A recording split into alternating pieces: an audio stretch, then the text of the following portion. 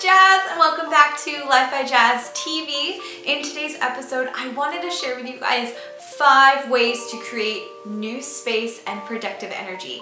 And this video was really inspired by my poop this morning. The creative process is a lot like pooping. I know that when I sit down to create something, anything, and nothing's coming out, it's because there's something cluttered in my life that I just need to let go. I like to call it creation constipation. Today's video is all about how to get rid of that and just declutter your life so that you can continue the creative process of living. And in this case, also continuing the creative process of building your brand and blogging or creating a YouTube channel. First of all, why can't we create when there's something in our life that is cluttered? Well, clutter is another word for distraction. So the first one is very obvious. Declutter your house, whatever it takes. I know that it might be really overwhelming. In fact, I did this. It took me 3 weekends to really dig deep and cleanse my house. And organizing and minimalizing your life can be so overwhelming,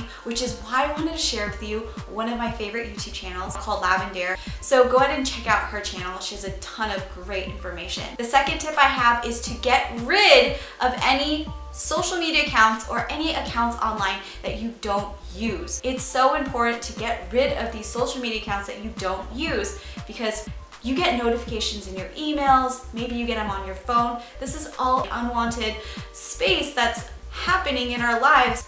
The next one is to delete unwanted files on your computer, and I'd even go as far as to say in your email inbox. Everyone knows that the less space you have on your computer, the slower it runs. So you really want to get rid of that storage so that your computer can run faster, and it's good to build this habit of getting rid of unwanted files. Even though digital files don't take up as much space as paper files, they do accumulate to something tangible, which is a hard drive. The more content you create online, the more hard drives it's going to require. On the other side of that, it's also super important to back up the files that you want. The next one is to create a database for your passwords. How often do you forget your passwords and you just keep resetting and resetting? This is a huge distraction in the creative process online. I know it's something that I've struggled with myself. So what I did was I created a database on Google Docs of all of the passwords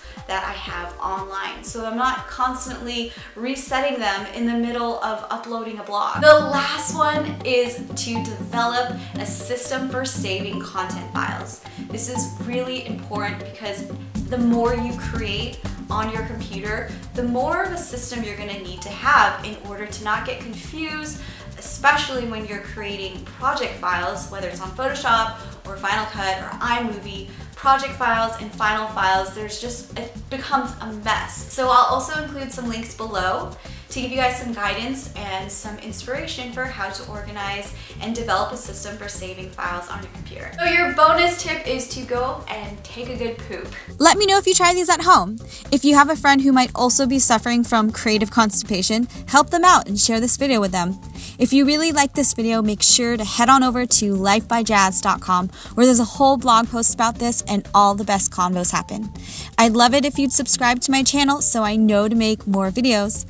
Thank you again for watching, and until next time, remember that life is an art, so stay creating.